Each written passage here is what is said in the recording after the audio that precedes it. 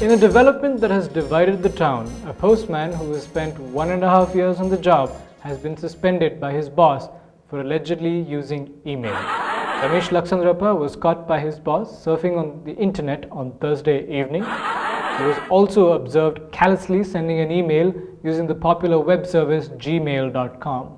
In my day, people used to get us to read their letters because they were stupid and old.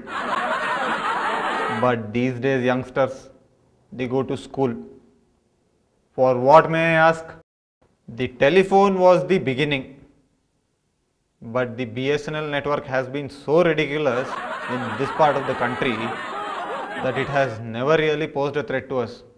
I have beaten my son every day for trying to read. I cannot have such a traitorous dog in the department. This email thing, it goes in seconds. What I do in a week. So what if Munni's birthday is in September? She will be 3 for the rest of the year. Now this email thing has come. I have seen 14 prime ministers come and go. This email thing has also come, it will go. Meanwhile, Ramesh has pleaded innocent to all charges. I am a loyal servant. When they said strike, I went on strike. When they said work semi-hard, I worked semi-hard. I don't know what wrong I have done. I did not see anything on the internet. I don't even know how to stick a stamp on the screen. It was my sister's daughter's birthday and she is in America. And I was looking at the computer screen. I don't know what Gmail is. Senior officials were unavailable for comment. However, it is believed that a high-powered committee is looking to ban all Star Trek episodes featuring the transporter, as the only form of revenue for the postal service at this time is the parcel delivery system. In an unrelated incident, 80-year-old Leonard Nimoy has allegedly been receiving death threats via inland letters and postcards.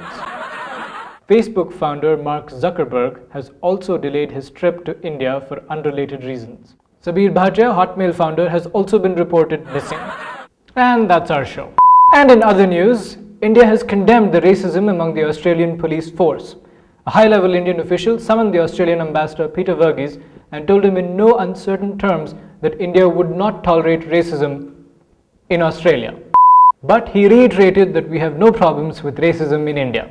The Indian official then went on to tell Peter Verghese the latest Malayali and Sardarji jokes.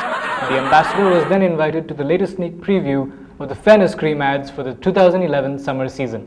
Yeah, we can't say that now. No, I know it's not racism if it's our race, but yeah, Chris Rock does it all the time. No, cut, we can't play that.